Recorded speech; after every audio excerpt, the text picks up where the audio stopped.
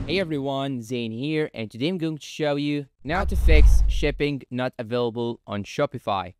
Now first, you should open Shopify on your browser, then sign in into your account and go to the dashboard right here. And now we have to go to the settings. Now this problem may face some customers in specific regions. So in order to fix this, you have to change some options from your settings. Now first thing is to simply know the region of this customer.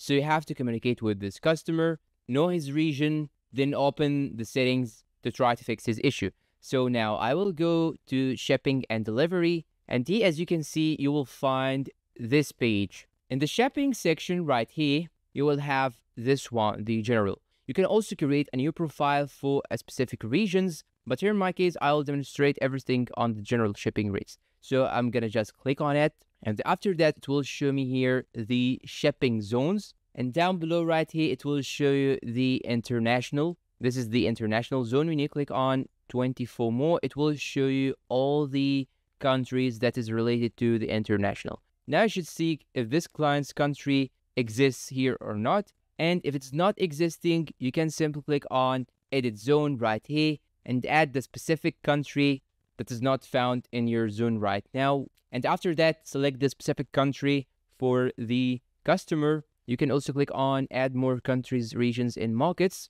But once you check the country, you should click on done in order to save the changes. You can also add another region as we said, and you can simply click on add rate in order to change the rate of shipping.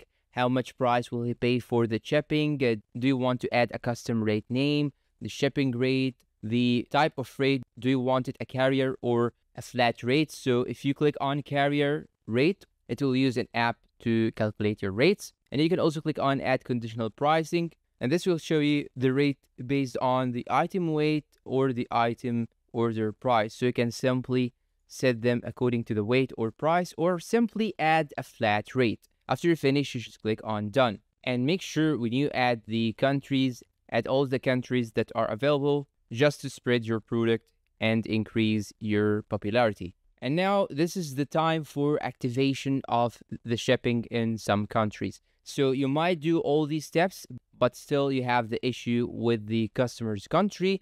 And that's because you didn't activate the shipping in his country. So you have to click on go to markets. Then now we should go to international. And here, as you can see, we have the international actually inactive. So you have to click on it. And after that, you'll have to click on the shipping right here, add the countries. You can add a specific rate for each country. Now you need to do so, but you should head to the shipping again. Now I will go to markets again, then go to international. And now I'm gonna activate the shipping right here. So you have to click on this option on the top right corner, then you will have to set it active. Now, once you click on active, you should click on save right here. And now the market is activated.